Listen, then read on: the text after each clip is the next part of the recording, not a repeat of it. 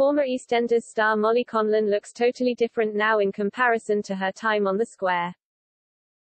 The actress famously portrayed Dotty Cotton in the long-running serial drama when she was 7 years old. Dotty arrived in Albert Square on Christmas Day 2008, when Nick John Altman rocked up once more, and it didn't take her long to bond with Grandma June Brown. Dot, having developed a strong relationship with her granddaughter, bought Dotty from evil Nick, but Dotty was ultimately in cahoots with her dad, as they plotted to steal Dot's money.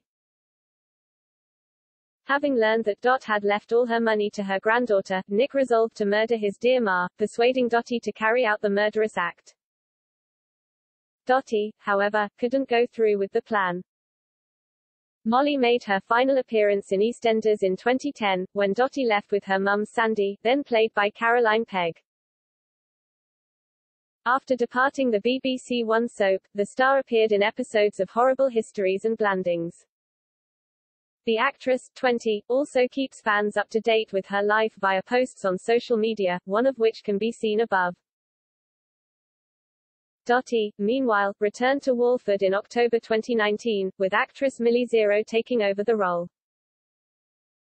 Millie made her first appearance in the soap's 6,000th episode, when Dotty arrived back in the square alongside stalwart Dot Branning, June Brown.